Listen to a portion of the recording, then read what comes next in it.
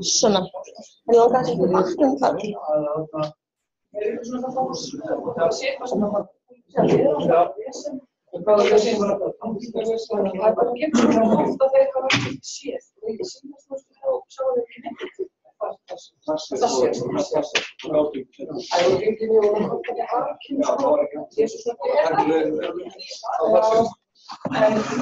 So Nali, this is the microphone. You don't have to talk like this, but stand here because we are broadcasting this. Okay, so I have to stand here. So stand on this side, not on the other side. Okay. Very good. But you're not supposed to have to speak directly into it. Just be a little loud. Okay. I'll put that down. It doesn't bother you as much. Yeah. We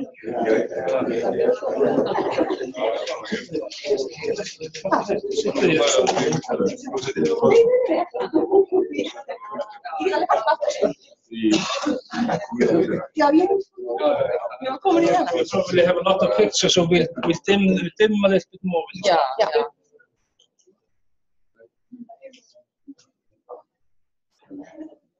Okay, so we'll just start, and we're going to have this in English, because our presenter is going to speak in English. So we have Dr. Sonali Bajaj, or how do you pronounce it? Bajaj, sorry.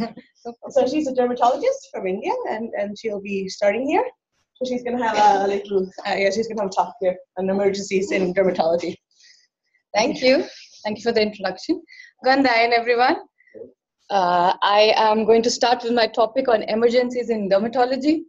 It is a very interesting topic because not everybody knows about it, and it can be confusing at times. So I thought of picking up this topic so that everyone from the candidates to senior specialists can understand that dermatologists actually do some emergency work also. So a little about myself. I'm from India, as you all know, and I'm starting work here in the hospital in Akureyri, and I'm very excited about it. And I have done my medical schooling from Safdarjung Hospital and my postgraduate training in RML Hospital. Both are located in the heart of Delhi. Both these hospitals are tertiary care hospitals with 1,600 bedded strength, and they have a 2 million patient attendance in OPD itself. That is outpatient department. And they see over 800 patients in the emergency department daily. Yeah. So this is a normal view of our outpatient department daily. Yeah, that's a lot. Okay, coming a little on my publications.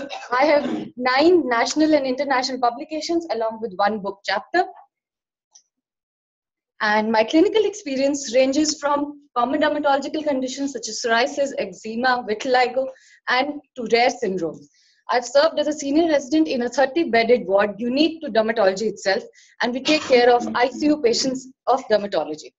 I've been trained at performing almost all dermatological procedures ranging from minor surgeries such as radiofrequency to major surgeries such as split thickness skin graft, vitiligo surgery, and hair transplants. I have worked with many lasers, phototherapy machines, patch testing, chemical peeling, etc. And on an average, in a month, we would serve about 6 to 8 emergencies. I would like to share with you some of my surgical results. Here is a boy who had come with vitiligo, that is loss of pigmentation over his forehead and eyelid. He was very frustrated with it, so he ended up applying caustic chemical on his eyelid and forehead. This led to a lot of scarring and loss of eyebrows.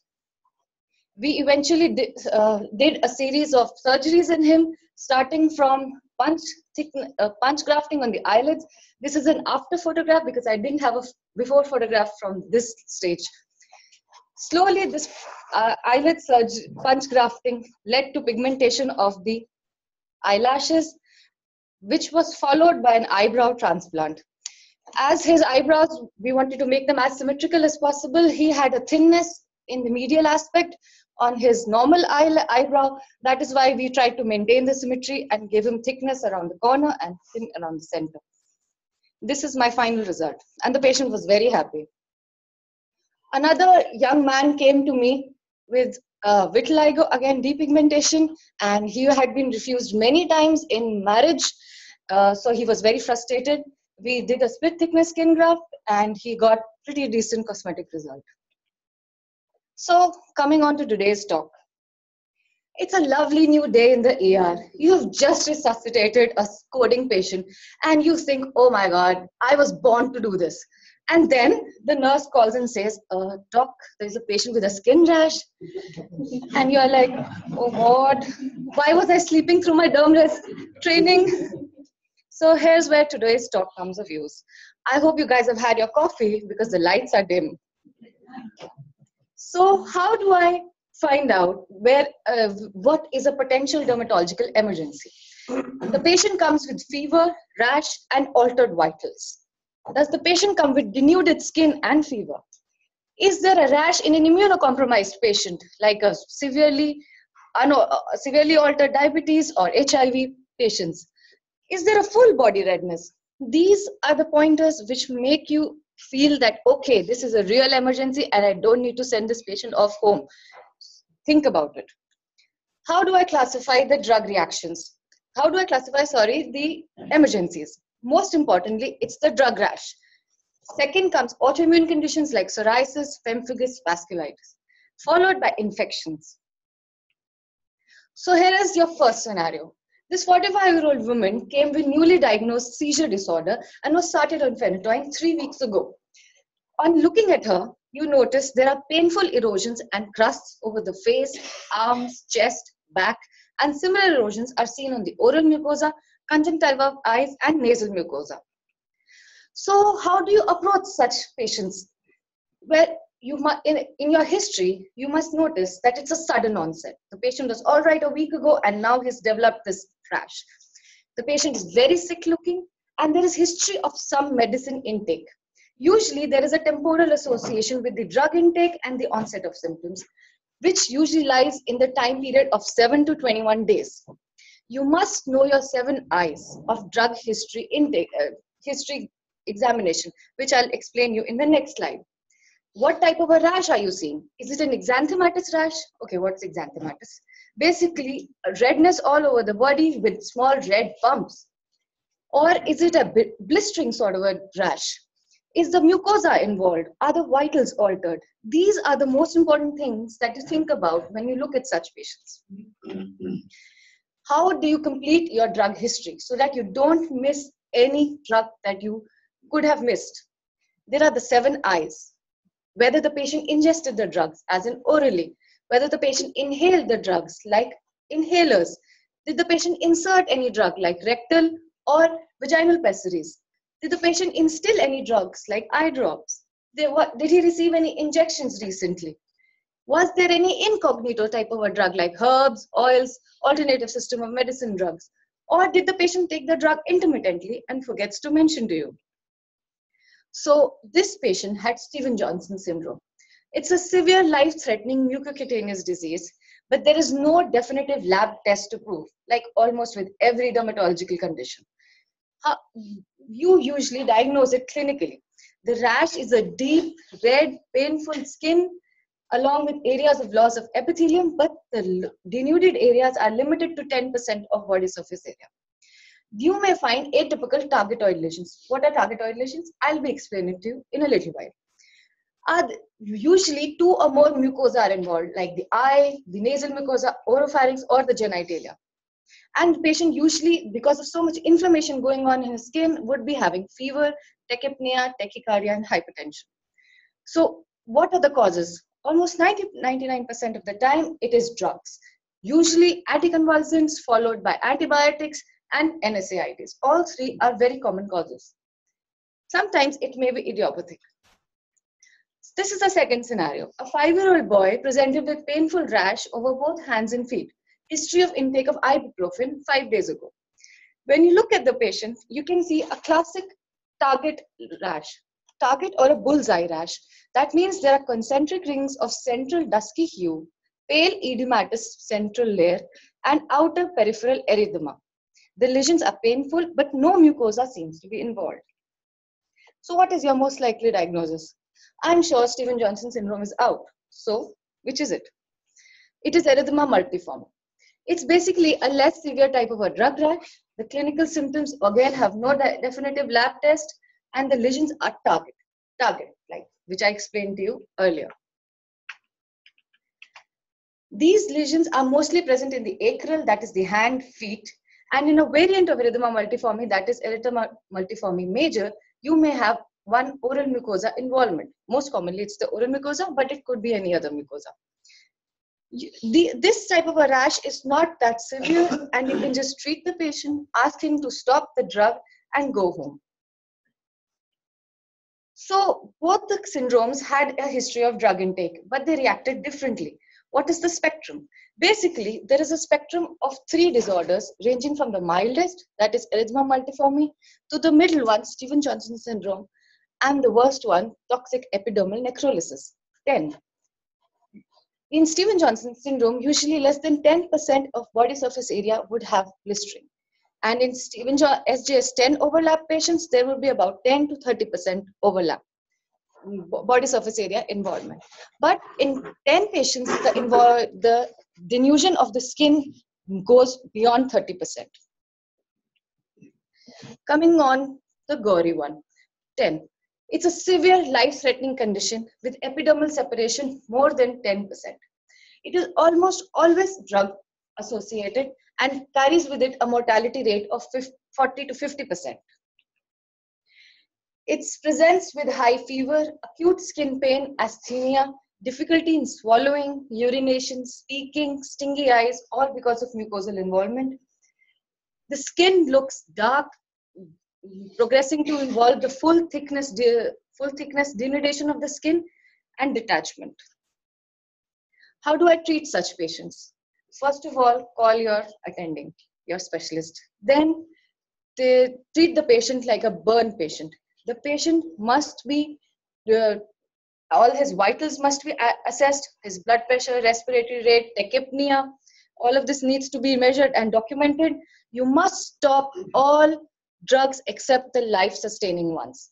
Start hydration according to Parkland formula and start ophthalmology consult. In such patients, an amniotic graft may be required in the eye conjunctiva or the patient may lose his eyesight. Take blood for biochemistry, push for an ICU admission, and start fluid and electrolyte monitoring with supplementation. We must prevent sepsis and manage sepsis if you think the patient is in sepsis with IV antibiotics. Do we have any drugs to reverse this condition? Sadly, it's a much debated topic in dermatology. Some say leave the patient alone, give him symptomatic treatment, and the patient will get all right if the drug is stopped. Some say high-dose systemic steroids may help in the acute inflammation of the body. IVIG cyclosporins have also been tried, but with variable results. Nursing care is the most important aspect for such patients. The patient is in acute amount of pain and agony and needs your comfort. He needs your tender love and care. Maintain room temperature at 30 to 32 degrees Celsius because such patients tend to lose their ability to maintain body heat, and we must maintain a temperature of 32 degrees Celsius. Regular cleaning, removal of crust from the oral and nasal cavities, and care of eyes, genitalia, and perianal region is required. NG tube feeding or parenteral feeding may be initiated because of erosions in his oral mucosa and pharynx. How do we manage the denuded skin? Preferably leave as much denuded skin possible over the body. Topical agents like silver nitrate, non-physiological lipids, physiological lipids have all been tried to prevent skin from sticking on to the bed or the bed sheet. Banana leaves is an innovative new technique being used in southern India as a non-sticky dressing. But yeah, don't forget to sterilize it. Biological dressings like amnion, collagen-based skin substitutes, cadaveric allografts, and many other research products are now coming up. Coming on to the next type of a drug rash. This is DRESS, drug reaction with eosinophilia and systemic symptoms. It is also called as drug-induced hypersensitivity syndrome. It is an idiosyncratic type 3 reaction, and usually the drug intake history is between the period of 2 to 6 weeks ago. It doesn't present acutely. Common culprits again are same: anticonvulsants, sulfonamides, minocycline, aripiprazole, HIV drugs, NSAIDs, etc. The dermatological findings are not so severe. You may have a maculopapular rash, urticarial eruption, vesicles, bullae, but more characteristically, facial edema may be seen. Usually, such patients have more systemic symptoms compared to skin findings, like fever, eosinophilia, lymphadenopathy, hepatitis, renal damage, and multi-organ system failure can occur if not corrected at the right time. In these cases, systemic steroids is our best friend again, and you can slow taper and the patient would recover. So what are your warning signs? First of all, for a patient of drug rash, is there a facial involvement, like a dress syndrome? Is there widespread erythema more in the central part of the body, that's the face, neck, or in the acral lesions? Is there skin pain? Is there a rapidly progressing rash? Is there blisters in the body? On the body, fever, lymphadenopathy, features of anaphylaxis, and multi-organ involvement. These are the red flags. You must admit these patients and work them up thoroughly. And then some mellow conditions. Xanthematous drug rash. It's one of the commonest type, usually starts between 5 to 10 days of a new drug intake, and is a maculopapular sort of a rash. Fever may or may not be involved. Suspected drug should be discontinued and the rash automatically subsides in 1 to 2 days. Angioedema. It is a type 1 hypersensitivity response and develops within few minutes to hours of intake of the allergen. There is a reactional edema of the deep dermis and mucosal tissue like oral mucosa, larynx, pharynx, etc. Common allergens are foodstuffs like peanuts, etc. and drugs such as ACE inhibitors for hypertension, contrast, monoclonal antibodies. Sometimes angioedema may also be idiopathic. Treatment is epinephrine and steroids. This is a third scenario. 2-year-old healthy girl presents with history of acute onset, rapidly progressing, exfoliating rash over the skin associated with pain in the skin, malaise, fever, but rest appears to be normal. This helps us get to the infection part of the dermatological emergencies. This little girl had Staphylococcus scalded skin syndrome. It is caused by exotoxin-producing Staphylococcus aureus and usually attacks children less than 2 years of age. Children lack the immunity to such toxins and have a low renal clearance, hence they develop these symptoms. But usually they have better prognosis than adults. The rash starts cephalocaudally, that is from the head, neck downwards, and there is mucous membrane is not involved. So how do I differentiate if a patient with denuded skin comes in the emergency? Whether is it SSS or is it Stevens-Johnson syndrome? Basically, there will be no mucosa involvement in SSS. In 10 patients, there would be full thickness epidermal necrosis and hence a glistening or a shining dermis would be seen. In SSS, the skin would have a subcorneal split. That is why when you see the denuded skin, it is not shiny.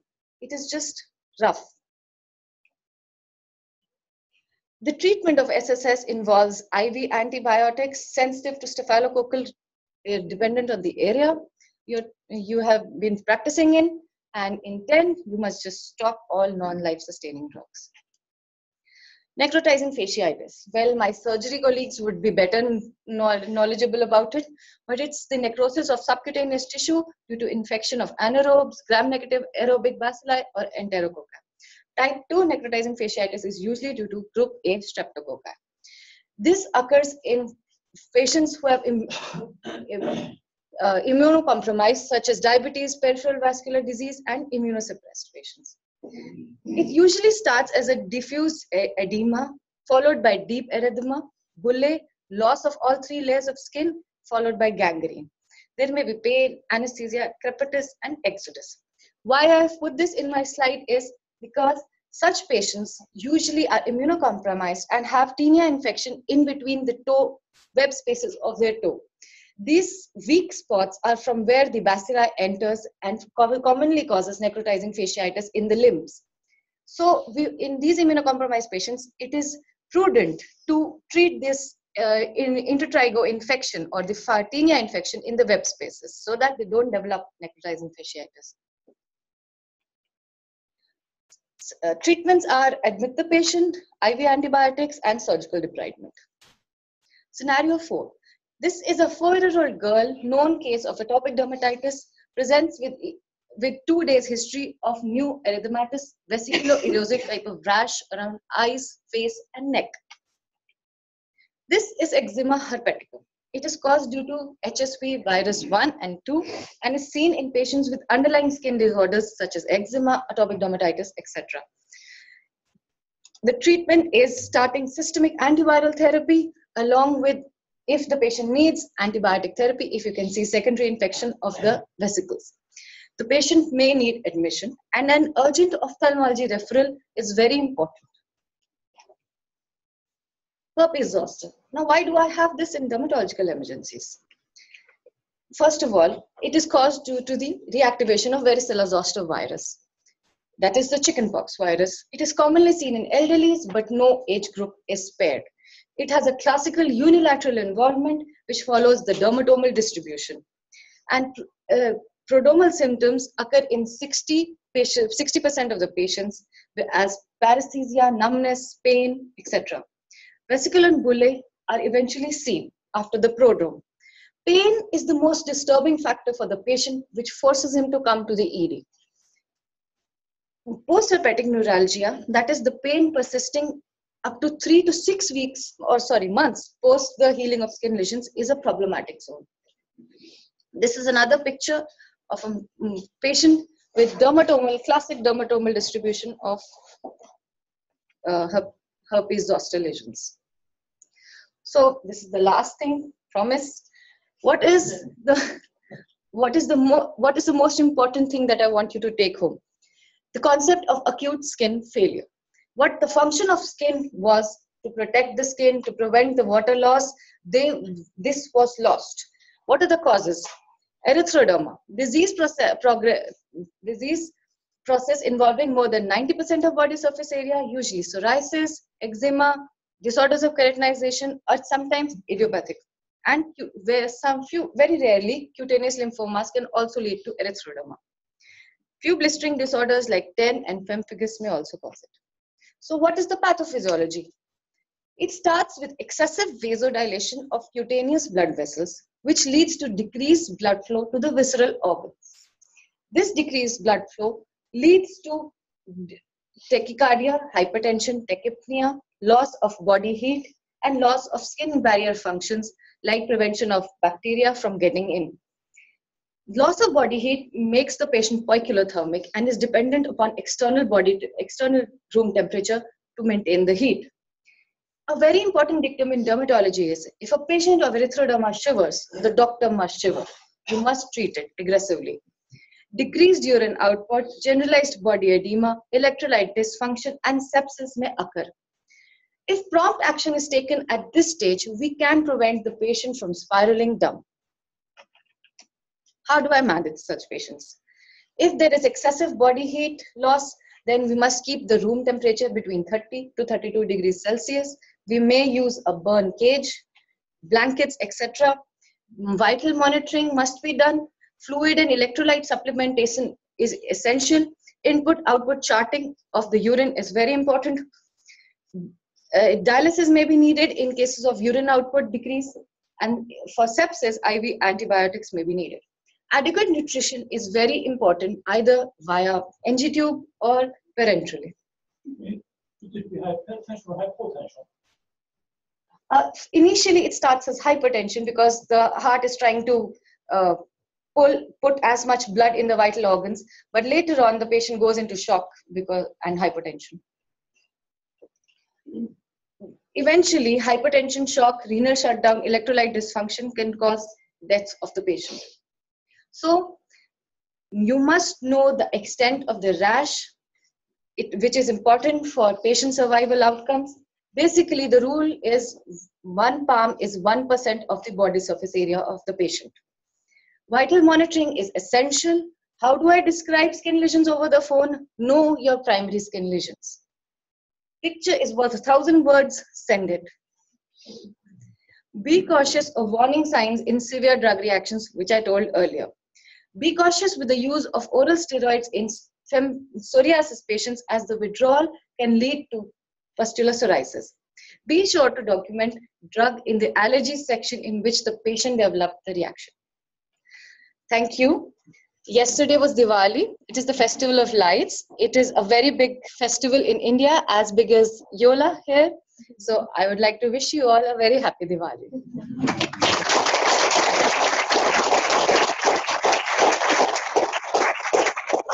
So thank you very much. Thank you.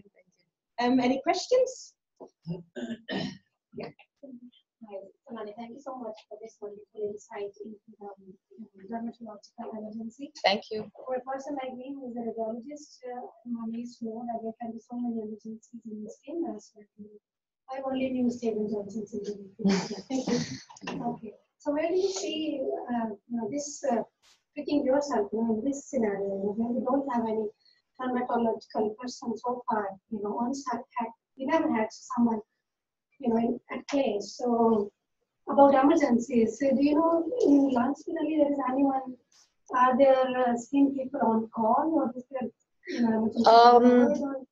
emergency? Emergencies is usually managed by the medicine department at Lansville, but they the junior doctors, if required for a very, very severe patient, they usually come and see it. Otherwise, in the morning, the specialists are always there. That this talk is helpful for everyone so that they can manage the patient acutely, take out the night, and in the morning the specialist can come and see. But I'm always available. If I'm a phone call away, call me anytime. I would be happy to come also and see the patient. Thank you very much for a very interesting lecture, and we're very happy to have you here. Thank you. And one of the colleagues said when he saw what the lecture was about, the emergency said this would probably be a very quiet lecture, but it wasn't. I learned a lot, or it was a reminder of a lot. But I was just wondering one thing about the mucosal affection in Stephen Johnson and Ken. Yes. Is it only close to the orifice, or does it go deeper? No, down? it goes deep down. It goes deep in pharynx and even up to the esophagus. Yeah. So swallowing in such patients is very difficult, and mostly we just to maintain the activity of the gut, we usually put an NG tube, and the patient takes it. Basically, it's a very stressful time for the patients. I mean, and the doctors looking at a patient with denuded, almost fully denuded skin, and managing these patients, it's very bad for the patient. But we have survivors. The survivors come back and they thank us, and it is very fulfilling when such acute and sick patients, they are like almost like, kill me, I don't want to live anymore. This is the amount of pain they are experiencing, and we cannot give them pain medicine just because they may end up reacting to even paracetamol or codeine, tramadol, and any pain medicine they may end up reacting. So at least the first 2 days we are not able to give them any drug, and then very scaredly we end up giving some tramadol so that we can relieve the pain. Yes, thank you very much. Would you comment on allopurinol as far as a skin drug, reaction drug? Because you can get an acute reaction, but also you get a chronic reaction. Yes. Longer down the line. Yes. So people, how do you follow this? See, after my talk, maybe you will be scared to prescribe basic drugs also. But these are rare events, and especially with Iceland being a small population, I don't hope to see many problems. So you can freely prescribe most drugs. Mostly in India, this problem comes when patients end up doing self-pharmacology. So that's when these reactions start to develop. But because these drugs are extremely limited in their sale in Iceland, so we don't expect much. And allopurinol may cause, may not cause, like paracetamol may cause or may not cause. Though it is more common for allopurinol to cause a drug reaction, but it can be used. Thank you. I like this Sonali having lecture on Denali. Denali, that's the name. Diwali, yes. Oh, Diwali. Yes. Sorry. Very interesting and good lecture. But I'm wondering if dermatologists are caught in these very severe and tragic actions when people are getting acid in their face and body. That is a plastic surgery. The plastic surgeons are involved in that, yeah, from the beginning. Yes, we have my alma mater subteaching hospital has the largest burns unit in the country, and we have a lot of acid attacks. That's so. Yes. There's one area which is so constant insecurity for me and my colleagues in the medical department. That's the question of allergy. This is often maybe a pressing question, especially in antibiotic treatment. Yes. Because the history, people say they have allergies, and that's something when they were a child, and people have the label penicillin allergic and so on. Yes.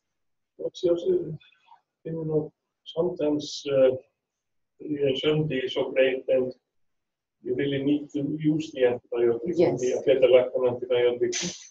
A patient who said, well, once I think I got the rash of penicillin or something like that, but just give the antibiotic under close observation. Do you see that as a dangerous practice to do that?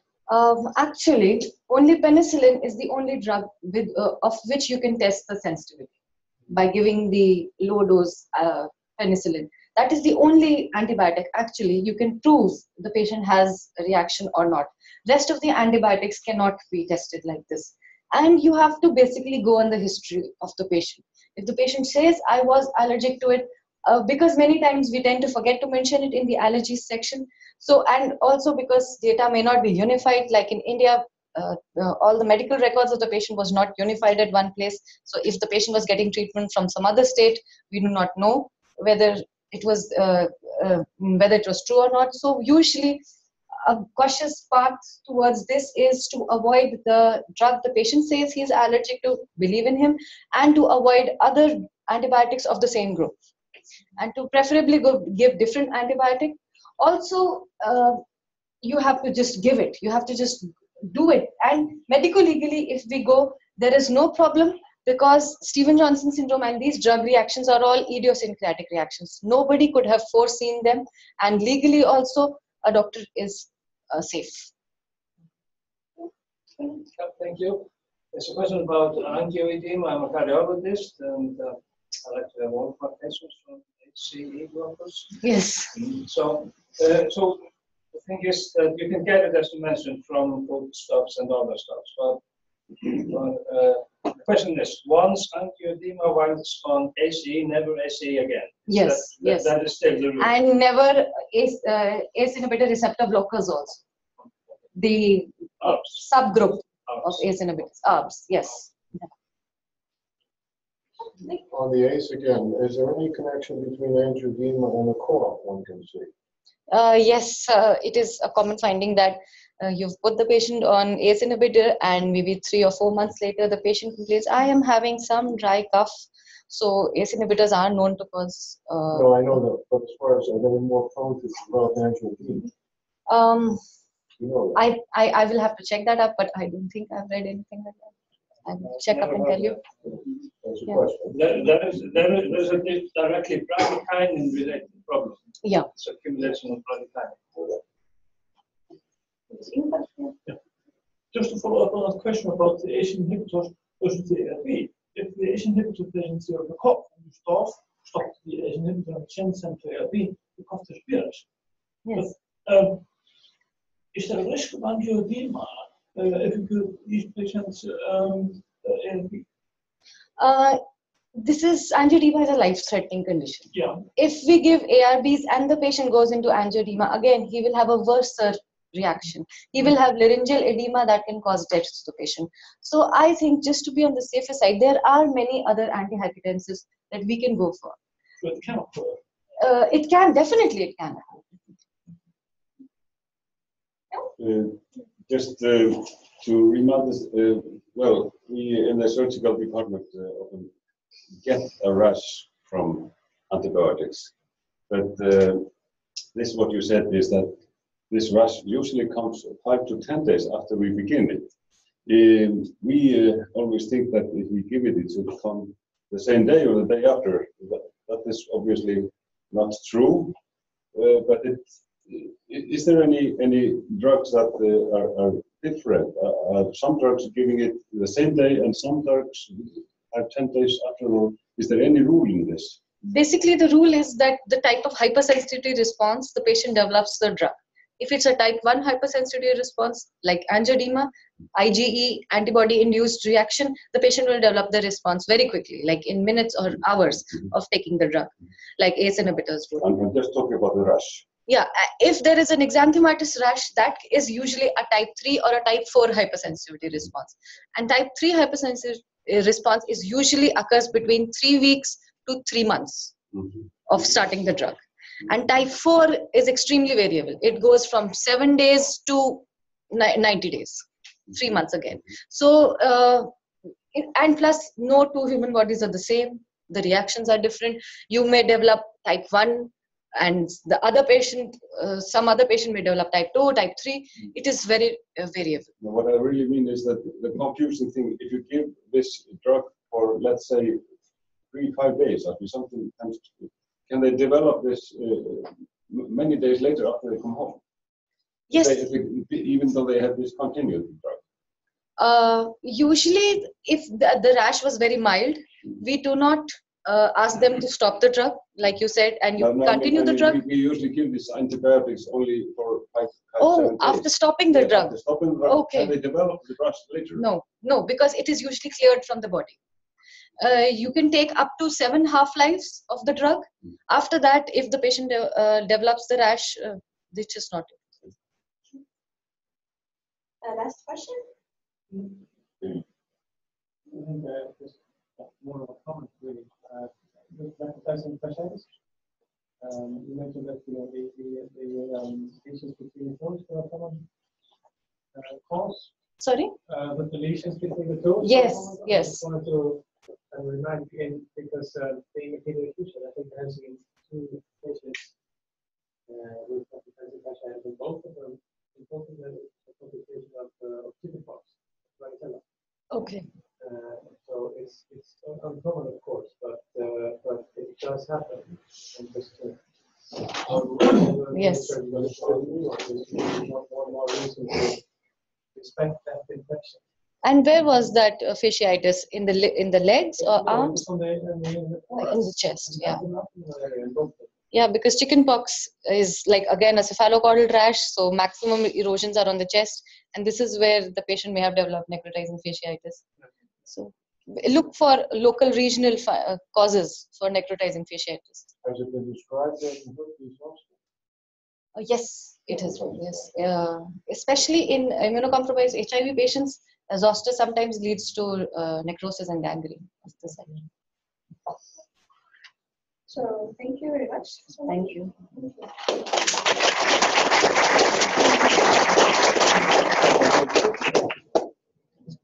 Do I need to copy the presentation? I can just skip it. Yeah, no, you can just just gonna stop. Met möppuna upp till den här 8 Yeah, okay.